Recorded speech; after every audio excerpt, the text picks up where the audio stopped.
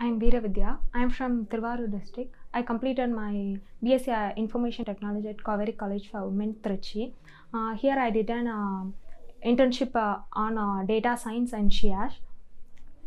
In the data science session, we discussed more data visualization like data visualization, regression, and classification models. In regression, linear, logistic.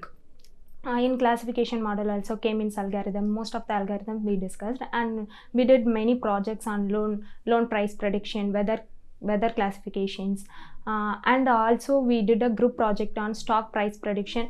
It depends on ARIMA model, and then the session is very helpful to us for improving our coding knowledge. We already know that code in our college, but here the code is very simple to make us very easily to understand the codes. Thank you.